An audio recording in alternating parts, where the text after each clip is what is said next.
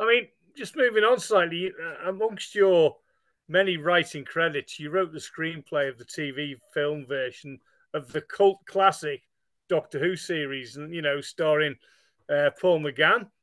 And Paul McGann made that great line, didn't he? Oh, yeah. How does it go again?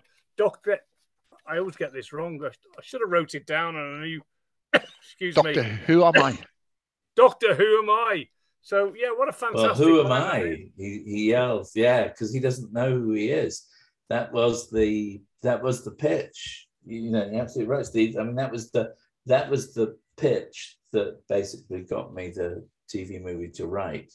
I said, so let's have him regenerate from the 7th to the 8th, and then he doesn't. Then the regeneration goes wrong, and then he doesn't know who he is. And as he's discovering who he is, so does the audience. Because we were trying to sort of set it up as an American show, that seemed to be a popular idea. So, do you think that's probably what you're best known for, or is that? Well, yes, certainly this year.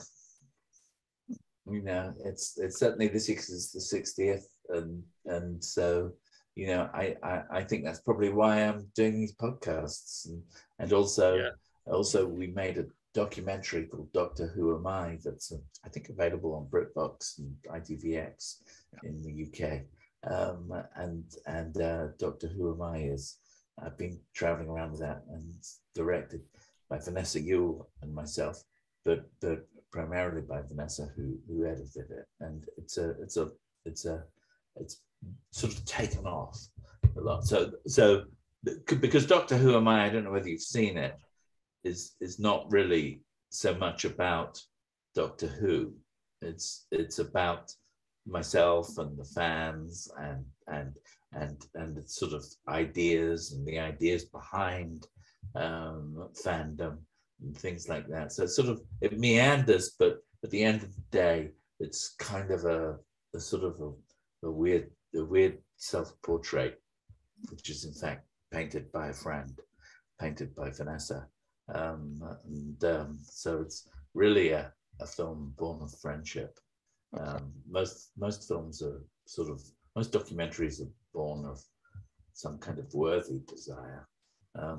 Ours is just an expression of friendship. That's going on my list as well. Oh, you should definitely watch it. I am.